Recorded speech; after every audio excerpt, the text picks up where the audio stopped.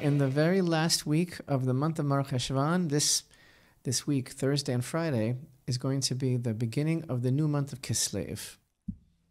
And that is such a special time, even as these winter nights are longer and darker.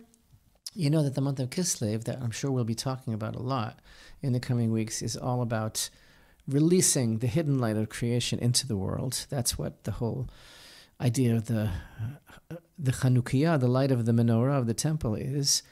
It's really much more than that also, because it has to do with the whole concept of belief in Hashem and the courage to stand up for belief in Hashem and the wisdom of the Torah, divine wisdom, as opposed to the concept of Greek wisdom that was being foisted upon the children of Israel, as it were, when they desecrated the temple and they tried to get the Jews to believe only in things that can be scientifically proven and demonstrated. And of course, everything that we believe in is basically things that cannot be seen, like Hashem and the soul and the hereafter. And all the good things, all the things that make life worth living, ultimately.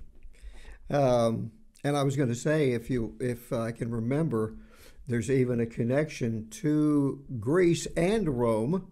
There's a reference to Greece and Rome. You don't realize it. It's in this week's parashat, Toldot.